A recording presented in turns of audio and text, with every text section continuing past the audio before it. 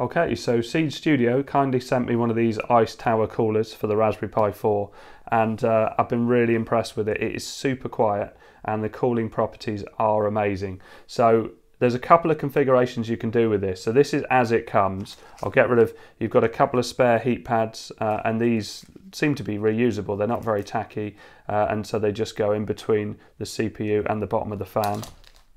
I've also got the instruction book there, and I'll show some close-ups of some of the setup and the box screwdriver. So if we have a closer look, you can see the pins that I'm using are the bottom row, and it's pins from the right, 1 and 3. If I want this to be quieter in operation, so this is currently running at 5 volts, so if I plug it in, obviously the fan at 5 volts will be slightly faster and it changes colour. Really, it's really relaxed the way it changes through and cycles through the colours, but it also looks really nice on different angles when it's changing colour. There you go, the way that it goes through the grill. But the main thing about it is obviously how well it cools. So if I wanted to do this with 3 volts, I pull this off and I move this pin back 1. So it's basically the first pin that you can see. I'll move that back.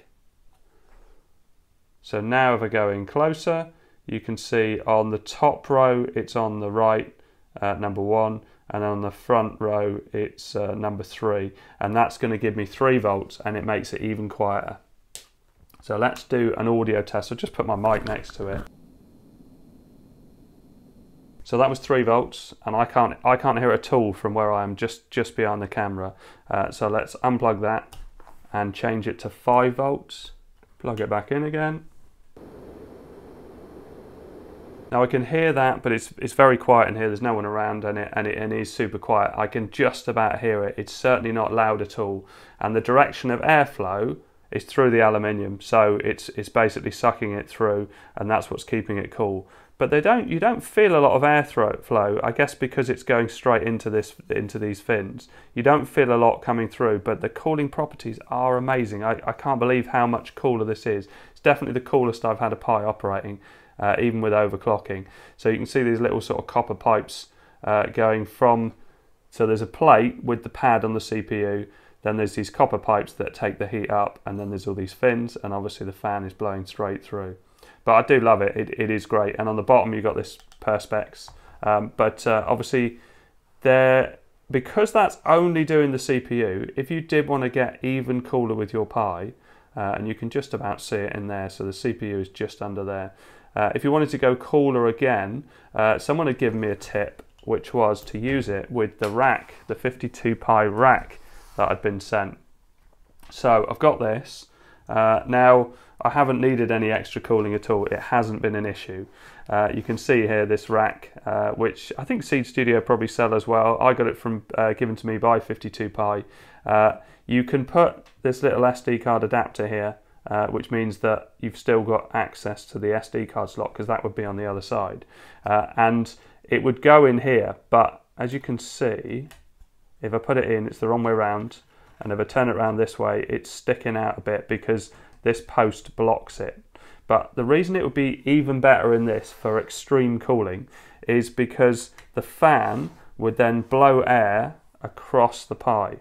So you can see there, if I tilt it up, the fan is pulling the air basically going that direction, and so it's going right across the board, which is cooling all of the other components as well. So if you want to get it even better, I also thought maybe there was a way.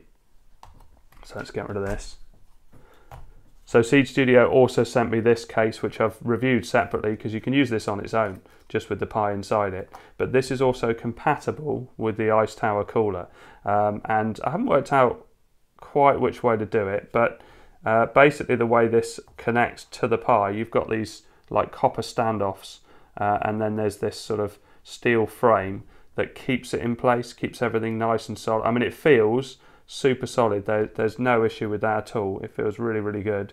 But I think it would be nicer to have a little bit of surround around here. So it must be, yeah, so I've got this on, this is on upside down because I can see the GPIO pins is on the other side. But so I need to have a look at that and see if I'm either going to do that and put it in this case, which I'm tempted to, or whether I pop it on the top of this one. And the way I can do it with this one is literally just to take out this top bar. So there's a couple of screws. So that's one, because it doesn't need that top bar for stability. There you go. So now I've cleared some space. So if I turn that around, that means that I can just put this straight on the top, and that would actually screw. There are screw holes in the perspex here to screw the Pi directly to it, and the perspex is only slightly thicker than this, so it's definitely going to work with this. But that combo of having the fan blowing it across and having this, I think it's going to be amazing. So in a future video, I will see how far I can go with the overclock. Although I don't really think that more cooling is needed. I think this is probably enough for the overclock that the Pi will go to. So the stock Pi is 1500. I get it to 2147 on a regular basis, but I did do a video recently at 2.3, but it was unstable. Although with the silicon lottery, it could be that my 2 gig Pi isn't as good at overclocking as maybe my 4 or my 8 gig Pi, because I have had 2250, which I think was stable. But I did see that Everything Computers had a video recently, and he did some video rendering, and he got faster speeds at 2 gigahertz. So it could be that the Pi, even though it's kept cool enough, doesn't go beyond a certain limit before it starts to become unstable. So I'm going to do some tests with that. I thought I'd use Handbrake, and I would convert a file and see how that goes. So let's get it plugged in anyway. I think we've seen enough of how it looks, but it looks great. It looks amazing at night, and I love the way the colours go through those fins. It really is very nice. So I'm going to leave it at the 5 volt and plug it in. Okay, so it's been running for a while now. You can see the video says 48 minutes, and it's a lovely and cool 39 degrees, 40 degrees.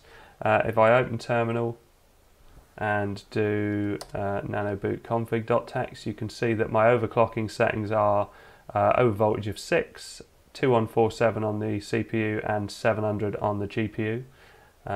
So that's running nicely. If I also do NeoFetch, just to show you various things about it, it always misreports the clock speed on NeoFetch when you go to the higher speeds, and it's something to do with the kernel update.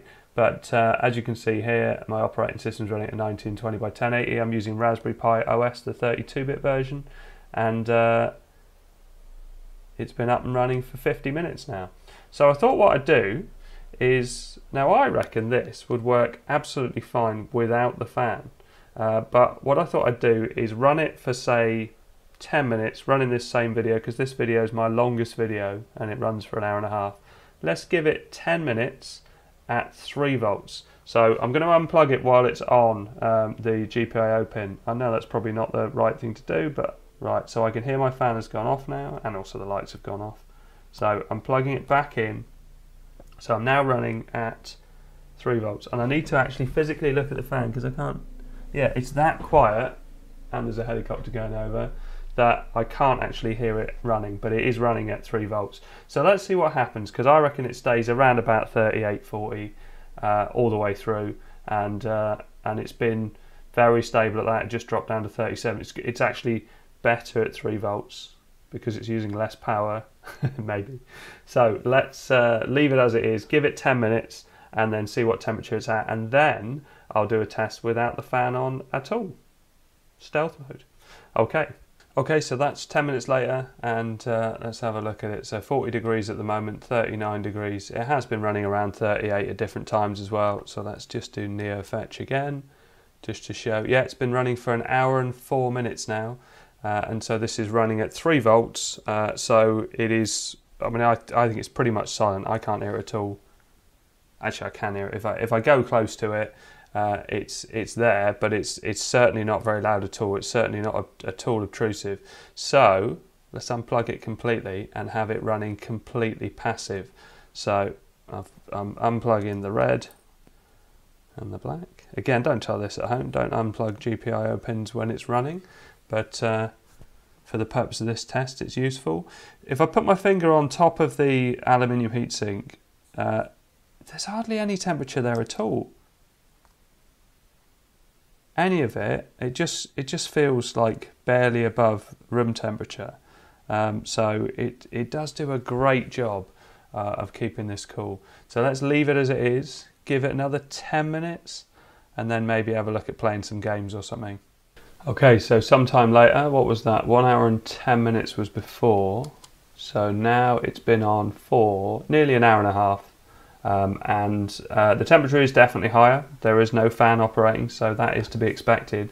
But a Pi overclocked to 2147 running at 54 degrees is very acceptable. That is excellent. So if you want it, if you don't want the lights, if you don't want it to be making any noise, then you can perfectly well use this without any active cooling at all.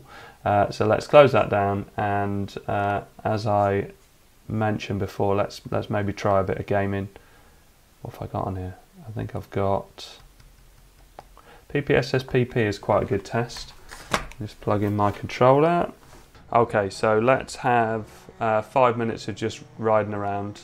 I don't know why it says 15 FPS. Actually, is this another thing of the 2 gig Pi not being able to handle it quite as well? So let's drop that down to, let's get out of full screen mode. I wonder if that will play better. This might be another thing I found that the 2 gig byte isn't as good on PPSSPP, because this is running at a low resolution. Let's have that car, that looks nice.